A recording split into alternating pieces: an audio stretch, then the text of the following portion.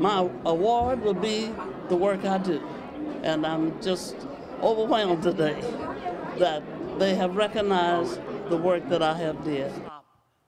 Mattie Jones accepted the Mayor's Freedom Award at her teenage age of 86. She's a Memphis, Tennessee girl who moved to Louisville when she was only in the second grade. Her passion for civil rights and activism stretched from the Hoosier State to the Derby City and even as far as the Big Apple. When Jones finished high school, she attended Indiana University and found the school wasn't welcoming to the Black community. So she moved to U of L, where she was denied a work-study position because of the color of her skin.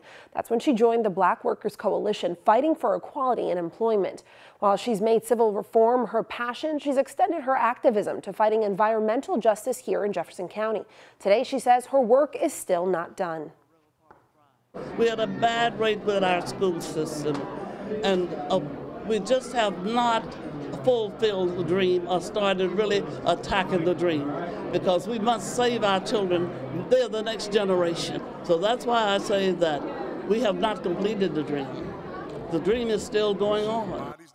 Mattie Jones became the founding member of the National Alliance Against Racist and Political Repression. She's also a mama of 9, and she and her husband are proud foster parents of 120 children.